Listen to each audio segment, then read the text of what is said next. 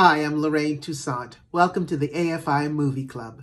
I'm so pleased to introduce tonight The Matrix, my favorite movie. I've loved this movie ever since I've seen it. When I first saw it, I think I went back 3 days in a row to see it because it blew my mind. Because here for the first time was a movie that actually mirrored my reality. And the fact that this movie questioned reality at its core was pretty much what I'd been doing inside of my head for most of my life. So that, I was a strange kid. Instead of, reading comic books, I was reading Nietzsche. And so I've been an existential creature all my life and a metaphysician all my life. And so here was this incredible film starring Keanu Reeves, such a hottie.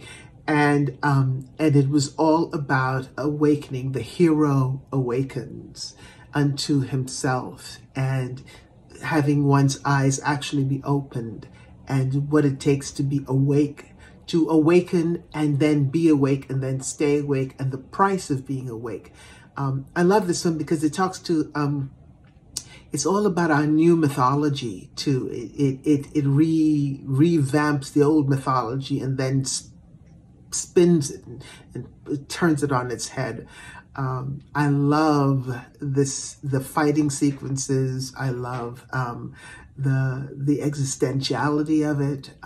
I love The Matrix. So I'm so proud to be sharing this film with you, and I recommend you do what I do. I've sort of shoved it down my teenager's throat because it makes her question life in ways that she wouldn't normally, because it's entertainment, and now she is hooked.